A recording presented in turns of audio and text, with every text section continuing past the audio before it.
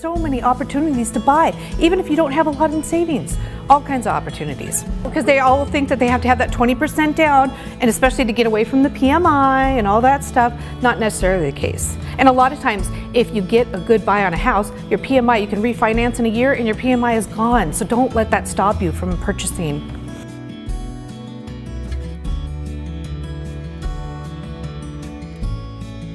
I grew up in Kirkland. I went to Juanita High School, go Rebels. And my dad, in fact, I sold my dad's house down there just last year. And when I met my husband, I worked in Kirkland, he worked in Bellingham, and we lived in Marysville. So we both had this commute that was awful, right? Luckily his was only 1 out of every 3 days because he was a firefighter.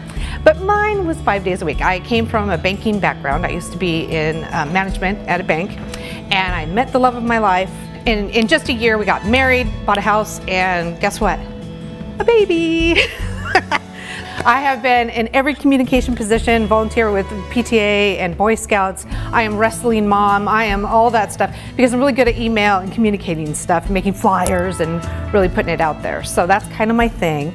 And so when I started in real estate, I was an assistant at first, which gave me a totally different perspective on real estate than just coming in as an agent. So I learned all of the ins and outs of real estate, and I've seen agents make hundreds of mistakes, hundreds. And so I have a checklist of everything that I will never do on a transaction because I learned from somebody else's mistakes, so it's a mistake I will not make. My famous saying, which I'm sure other people have heard me say, is that I can get Excel to do anything except for unload the dishwasher and babysit my kids.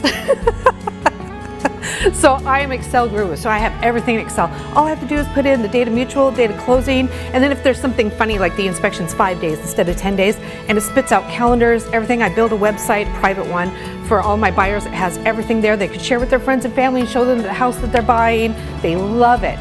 Once I started this job and I learned all the ins and outs, and I love the details, I fell in love, and that was it for me. So I grew and grew and grew. I was running a team where we closed 80 transactions a year. I work so hard for my clients. Like I said, I've built all these tools that benefit them. They get all the information, and for me, that is so important. When you're buying a house, it is scary, especially if it's your first time, and you want to know what are the contingencies? What does it mean? What happens if this happens? What happens? Am I going to lose all my earnest money? Am I going to lose everything? And for me, I just want to make sure there are no surprises. So with my clients, I sit down with them. We go through every line item on the purchase and sale agreement. They know everything, and then plus communication and the no surprises and my portal. I'm very proud of that. I'm Heather Stevenson with John L. Scott Real Estate.